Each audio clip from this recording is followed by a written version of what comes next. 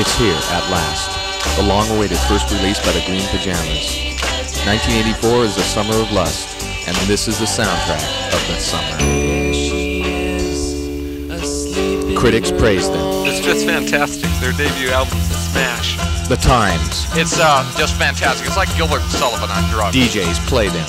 The music world is upside down, man. Upside down. Kids buy them. Everything to me, they're just everything to me. Nothing else matters. And old folks all over don't know what to think. I just turn my hearing aid down so jazz comes on. All over Seattle, fans are twisting and squirming in uncontrollable spasms to the sounds of the Green Pajamas.